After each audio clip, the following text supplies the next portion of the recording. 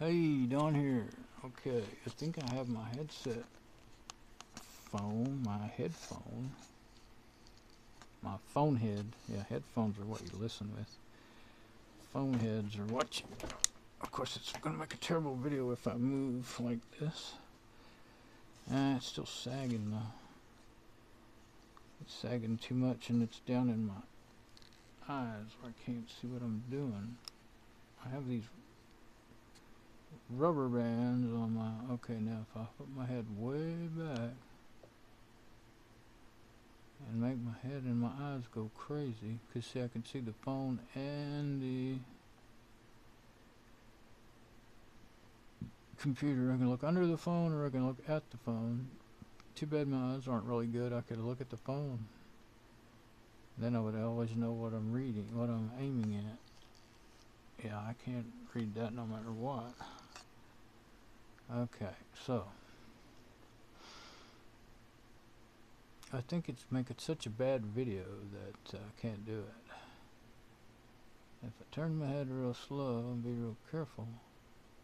Oh, if I close one eye, I don't go quite as crazy, but if I'm sitting here to where I can, the phone is aiming at my laptop screen good, then I'm looking at it at a really weird angle, and I can't read it because the phone's down in front of my eyes. That's because my thing is sagging still. That's actually where I need it.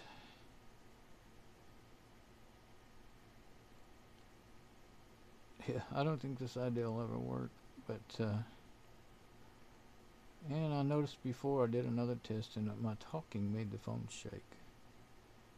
So I guess that's why handheld phone is still the way people do it. Maybe a short selfie stick or something. You don't need a stick if you're just doing what I'm doing. But anyway, I'm scanning with ESET Rescue on the Dell 1525 laptop, and it is at 69%. It's been there a while. Well, I was there when I started messing with this phone, trying to hook it up onto this headset. It's one of those jeweler's headset things. I've got another video of it. And at the same time, I went over here on my other Windows 7 system. That's Windows 7, by the way. And well, actually earlier today I had copied a bunch of files. It's got a bigger hard drive, and I copied a bunch of files over onto it so that I could delete them off the laptop. And then after I started suspecting the laptop might be infected, then I thought, well, I better scan all those files that I copied over. So I started with malware bytes, and I just told it to scan every inch of that system. I did a custom scan, and I told it to scan for rootkits, scan the memory, scan startup files, scan registry, scan file system. And it's still in heuristic scan, the last one. And it didn't show anything detected. Well, it showed a couple along the way, and they were just pups, potentially unwanted programs. But now there's 12 in that list, and I haven't looked at it yet.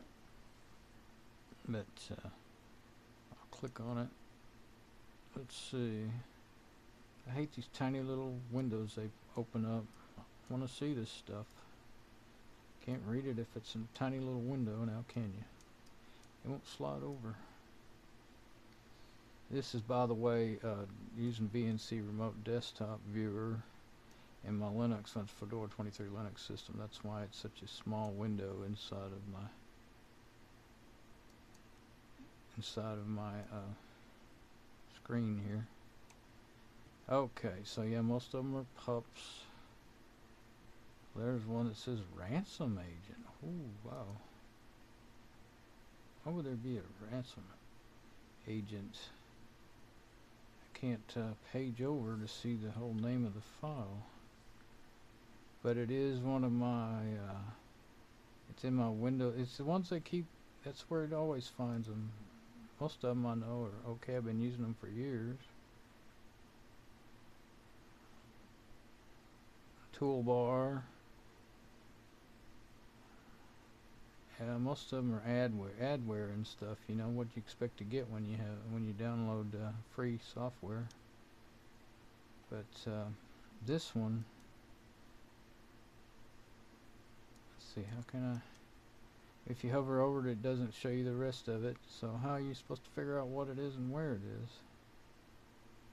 Yeah, Sardu always comes up. It says riskware.tor. Tor.7zip. Tor, only thing I know about Tor is it's the Tor, you know, privacy network. Tor Z7 file.